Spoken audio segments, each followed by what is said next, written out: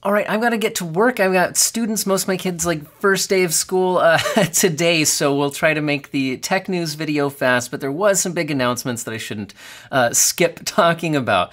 So basically on September 27th, you're gonna be able to get a Ryzen 7000 CPU. We have the official pricing, which I have a lot of thoughts about. More on that in just a second. And then the nice thing is it does look like AMD was actually sandbagging, or whatever you want to call it, from their initial reveal of this stuff, where the IPC uplift is actually closer to 13%, combined with a large frequency gain showing up to 29% single thread performance gains. Although keep in mind this marketing speak up to, right? The average, the real world uplift overall is going to be, not 29%. So we do need to keep that in mind. Although they're showing excellent generation, showing the 5950X against the 7950X. They're showing, significant gains. This does look really good. And they're trying to show that the 7600X will be a great value for gaming, showing it up against Intel's 12900K current gen flagship. Although remember, the 13th generation is just around the corner. And I do have some news about that as well. More on that in a second. But they're showing, at least in these games, that the 7600X is at 5% faster. It's not mind-blowingly better, but again, that is against the 12900K flagship. We'll see how it competes against the 13th gen. And then, again, in energy efficiency, productivity, and all of that, major performance gains. A lot of other, YouTube channels, the big guys, have already covered a lot of these details. So what I want to give you guys is some of my thoughts on the actual pricing. Is the value worth it? And then get into some other news, like we do have a little bit of GPU news, things like that. Anyway, so it is nice to see the 7950X being $100 less than the launch price of the 5950X, although this is currently more expensive than the 5950X's current pricing. Again, 7900X kind of matching the price that the 5900X came out at. The 7700X is priced below where a 5800X came out with the 5000 series launch, and below the current pricing of a 5800X 3D.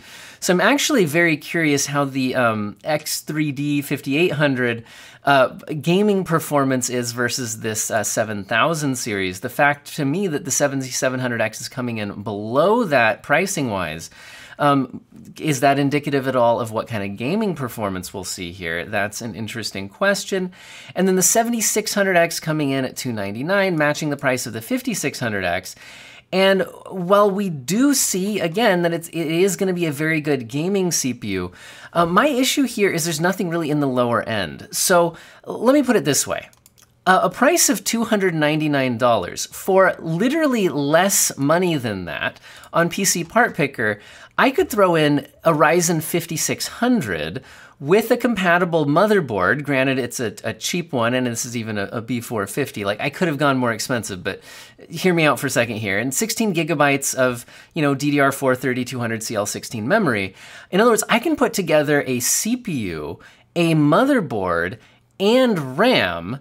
And by the way, this CPU will come with a CPU cooler. So if you wanted to live with the stock cooler, which certainly does get the job done, maybe a bit noisily, I can come in for less than $290, meaning less than the price of just the 7600X. I could build the entire motherboard, RAM, CPU, and CPU cooler, and it's looking like the 7000 series, even the 7600X, will not come with stock coolers, so you're going to have to factor in that price, as well as the fact that if I wanted 16 gigabytes of DDR5 memory right now, it's closer to $80. And another thing that I don't have the slide up here right now for, but AMD absolutely said in their presentation video, is that the cheapest motherboards, in other words, they said the motherboards will start at $125. And again, on their older AM4 platform, you can get some really, really inexpensive motherboards. So I'm just saying that you'd be well over, over $500, I think, to throw together, you know, a CPU cooler, motherboard, and memory. Now, granted, it's all going to perform a lot better. But the thing is, you know, a Ryzen 5 5600 is going to perform pretty well. And here's what I think a lot of people need to think about when you're thinking about buying a CPU, is that, you know, if your video card isn't fast enough to actually take advantage of the increased CPU performance at the graphics settings and resolutions that you're going to be playing games at, then you're not actually getting this massive generation on generation gaming performance jump if you are already GPU limited. Now, that does bring me to the strong point here of the 7000 series, though, which is the longevity of it, because AMD are committing to up through 2025 plus for support, so you'll get several years. I'm sure you'll be able to upgrade this, you know, to other CPUs in the future. So, I mean, I'm just saying, I think people buying at the more low budget end, yeah, I'm not sure you're going to get a lot of this, a lot out of this, at least initially.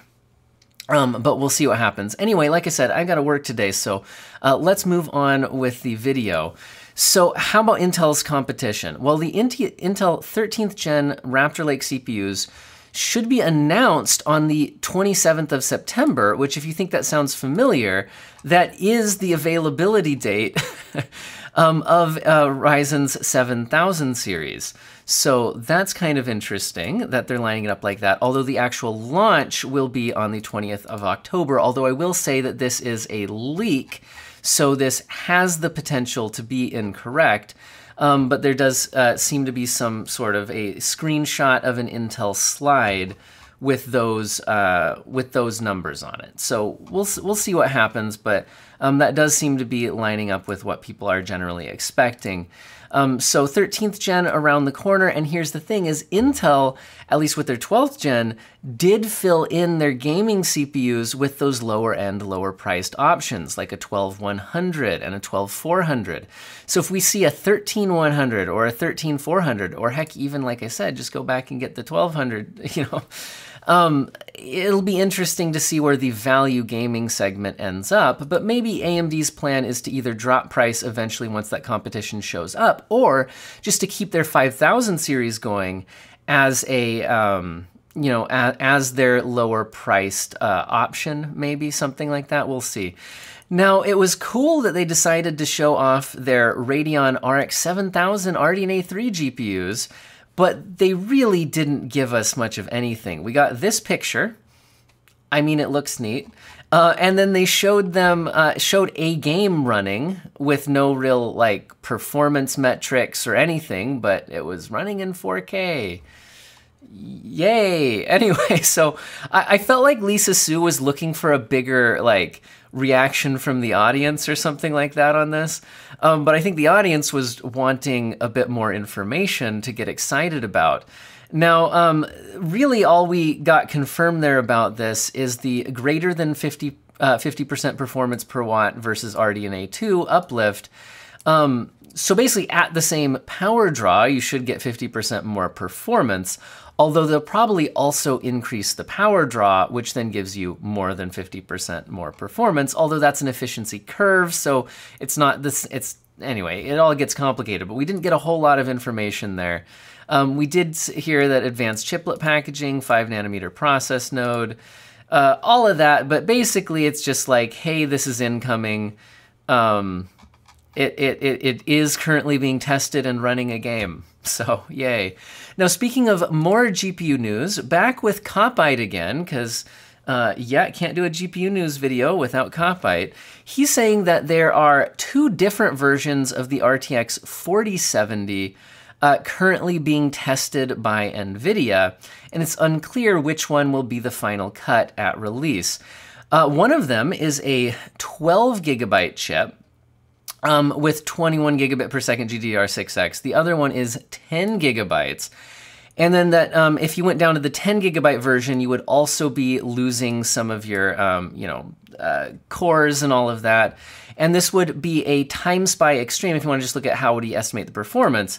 Of this higher end 12 gigabyte model would be around 11,000, although he is putting a less than, so less than 11,000. Whereas the 10 gigabyte version, he's showing a less than 10,000. So there's definitely a performance difference there. And if you want to see this all kind of wrapped up in a nice little chart, Video Cards has you covered. And you can see how these